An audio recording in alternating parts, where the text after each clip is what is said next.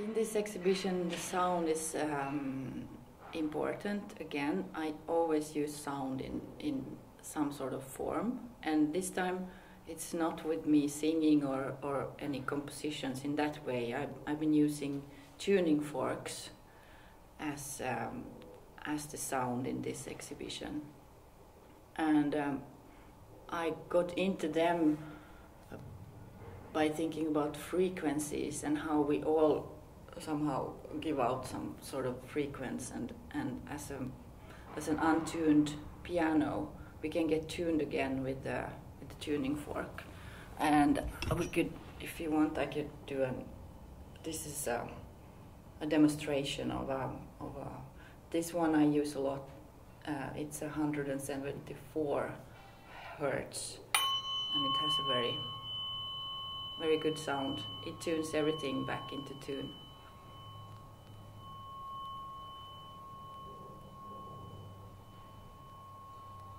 And when you're out of tune, you can really hear on it. It has a squeaking voice, and you just have to go on doing this until you hear that it's quite clear. And now it sounds quite clear, but it's because I've been already doing this room and this work and myself. So we're in tune now.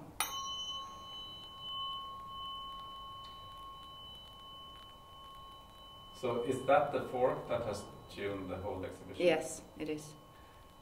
Yeah, I have 8 of them, but this is the like the base of everything. Then you can use some higher sounds as well, some higher pitch to do the final touch. But I haven't done that yet, and I don't know if it's even necessary. But maybe I have to try and see if we need the other one as well. But the first layer of it's like a dust feather. You can feather dust out the bad air in a space with this one. And the video, can we talk about that too? I mean, it's a video where you used a lot of existing material, but also things that it's a combination of documentary films and your own material. Tell me about it. Yes, the video. First, I made the composition with the sound forks, 8 different tones, and I made it into a 10-minute long composition. And then I started to think about. I listened to the sound and wondered how the moving image would look like for this sound. So I found the images through the sound this time. And there are images from the moon landing, and you can see the Earth from the moon. And there are flickering lights that I've been filming myself. And just sunbeams. I filmed a lot of sunbeams that I've been putting on layers of layers into this film as well.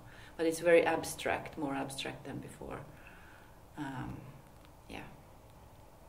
And did you do the film before the textile works, or at the same time?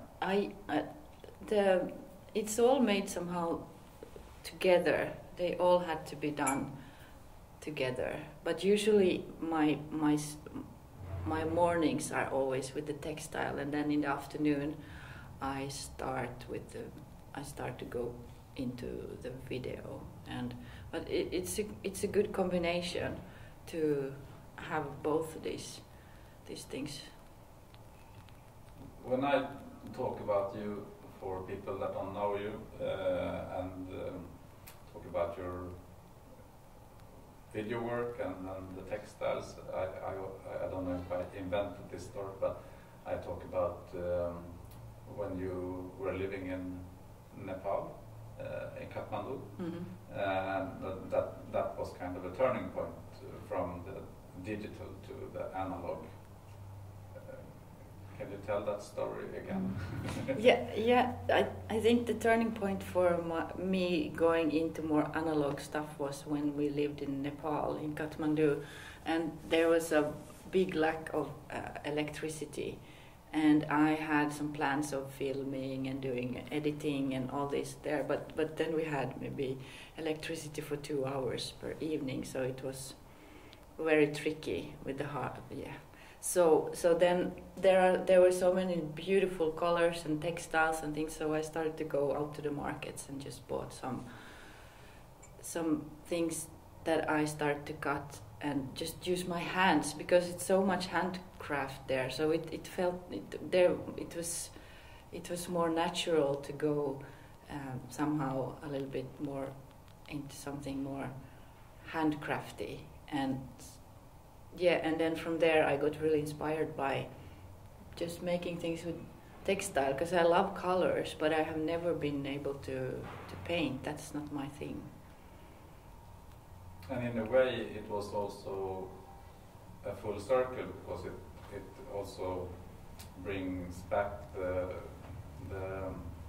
the way of working as a printmaker, because that's kind of what you did before the video.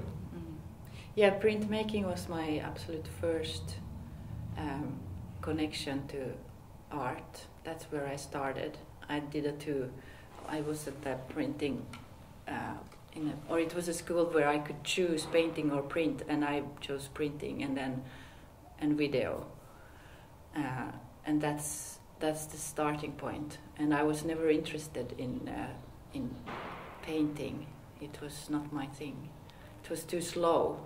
Because with printing you can just very quickly you get a color, and it's the same with this technique. I can easily put on a color of a textile, and then if I don't like it, I can rip it off and I try again, and that's not possible with another technique. So this is something I have invented myself to fit me and provide me with give me the happiness of working with colors and compositions.